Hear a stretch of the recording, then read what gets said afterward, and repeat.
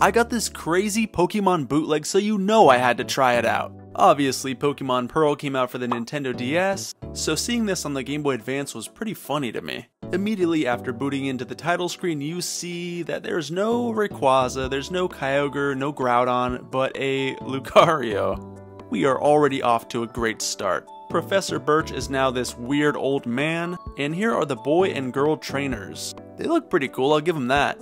At this point, I had to know who the starters were, and I was not prepared for this. There was a Mightyena, a Marshtomp, and a Swampert. No Mudkip, so obviously I picked the Swampert. I'm wondering if the starters were randomized maybe, because they seem completely random. Anyway, I threw my Swampert into battle and proceeded to completely dominate this Poochyena. He did not know what was coming. Have you guys ever played a Pokemon ROM hack? Let me know right now in the comments.